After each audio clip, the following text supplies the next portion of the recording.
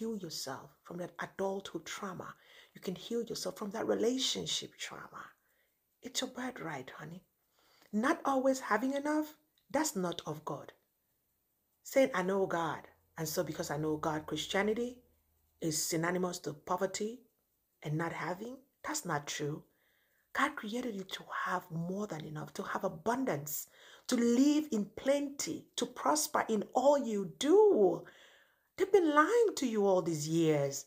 You are meant to have the best. A God mindset has everything to do with wealth and abundance and living in prosperity, in goodness, in good health, in favor.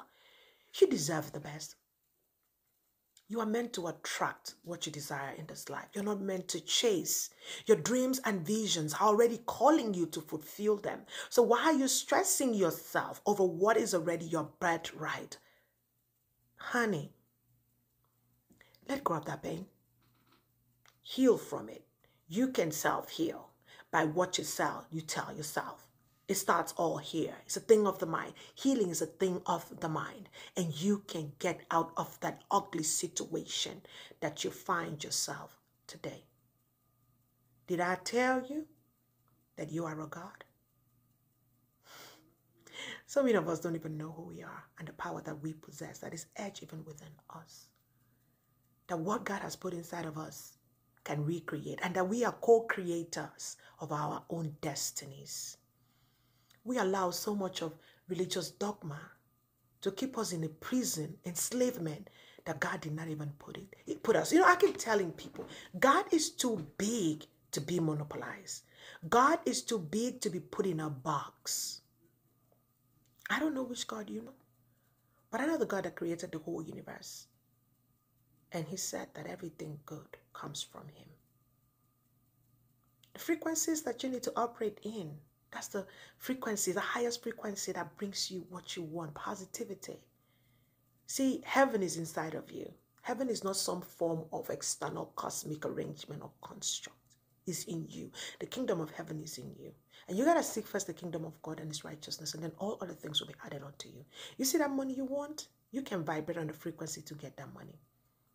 It's called a God's mindset.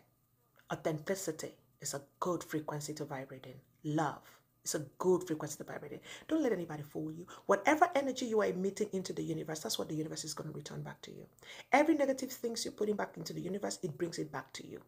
If you want the universe to respond to you, speak positively to the universe and watch it turn around to you.